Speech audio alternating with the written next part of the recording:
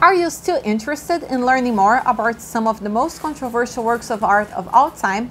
This is the third video on this series about this matter. If you haven't watched the previous two, go watch it and then come back. If you have already, let's move on.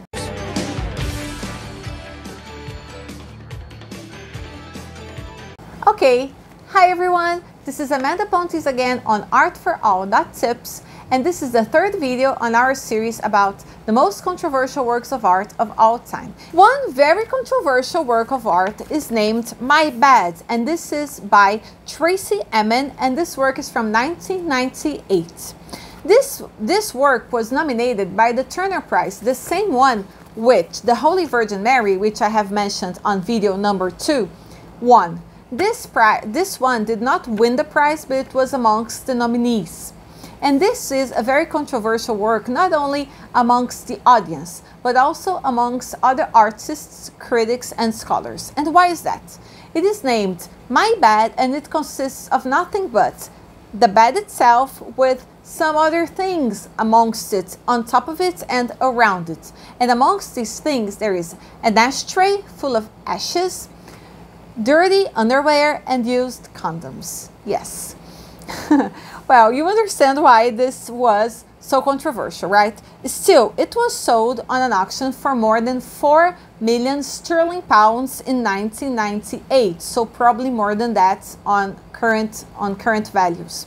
Well, this work of art is not only not exactly beloved and appreciated by the audience in a whole, but also by other artists who think that Tracy is not exactly an artist per se, but that she is someone who knows how to sell herself, and she's very good with marketing strategies. She knows how to create a buzz around her name. She would be more of an influencer, or she would be more of a seller of her own persona more than an artist in itself. Therefore, not a unanimously beloved piece of art. Still a very famous one. Another one is Lesdemoiselles d'Avignon by Pablo Picasso. This is probably the single most important work of art in Picasso's entire career.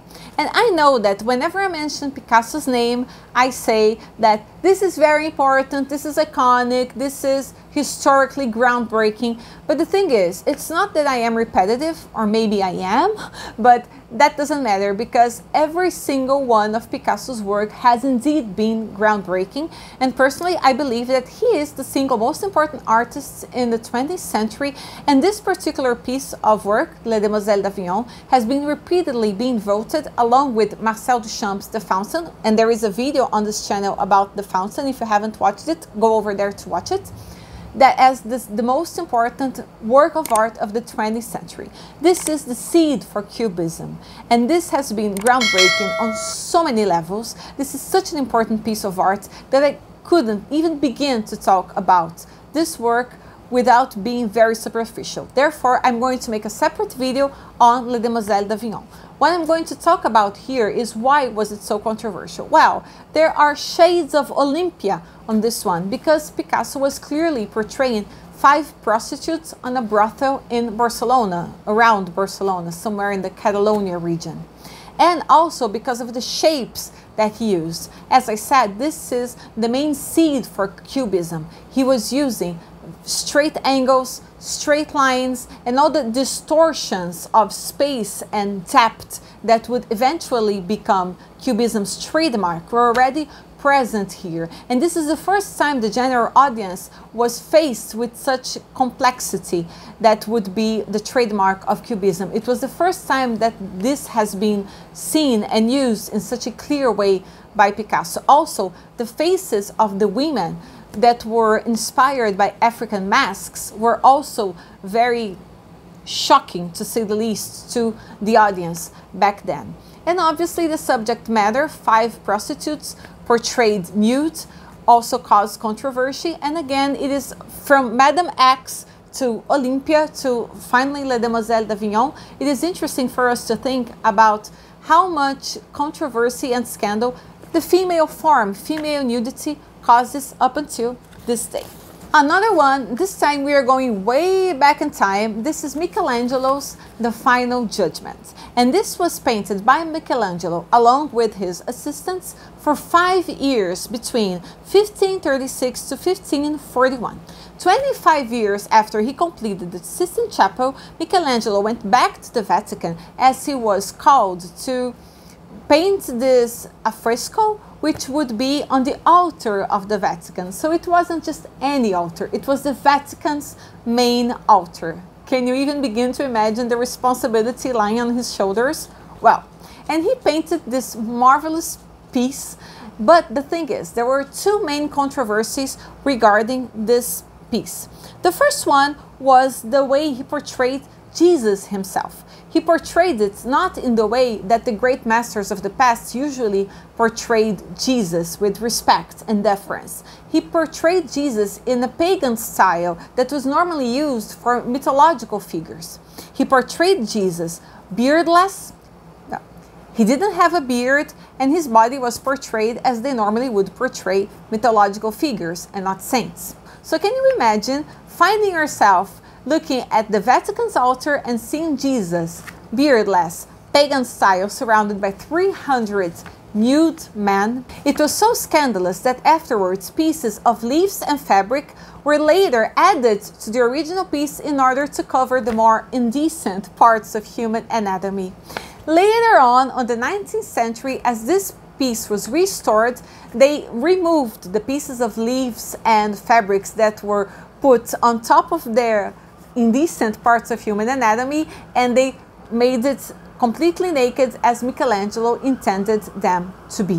We are going to talk about two works, but I'm going to talk about those two put together because they were both made by the same painter, the greatest master of the masters, Caravaggio, the master of the chiaroscuro, of the light and dark. And those are also both religious representations.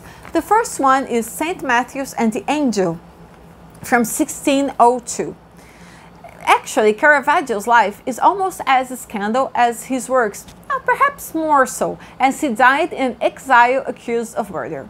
Okay, but why were those two portraits so scandalous? Well, on this one, St. Matthew's and the Angel, the model for St. Matthew's was a beggar, a street beggar. He got a street beggar and he painted St. Matthew's exactly like the beggar looked. It was a perfect model that he represented faithfully. Not only that, but the beggar was barefoot and his feet were very, very dirty. Not only that, but St. Matthew's in this picture is trying to read something, and he is kind of looking at the angel as the angel is saying something to him. What Caravaggio was trying to imply was that St. Matthew's was illiterate. He actually couldn't read, and therefore the angel was the one who was reading to him, and as the angel read, he was telling St. Matthew's what was written, because St. Matthew's couldn't read himself. So can you imagine trying to represent St. Matthew's and portraying him as an illiterate street beggar? And the second Caravaggio work that I have selected is The Death of the Virgin, which is a representation of the scene of the death of Mary in the Bible, Mary, Mother of Jesus. And this one was actually commissioned for the Santa Maria della Scala church in Rome, and it was rejected.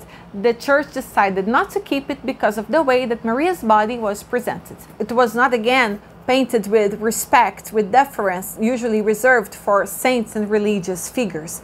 The body of Mary is showed in a very realistic, almost gruesome, I could say there is touches of gore in that representation, as she has swollen limbs, there are lots of bruises, there are purple patches all over her skin, and she's lying on such a position that makes it clear that there is no life on that body anymore.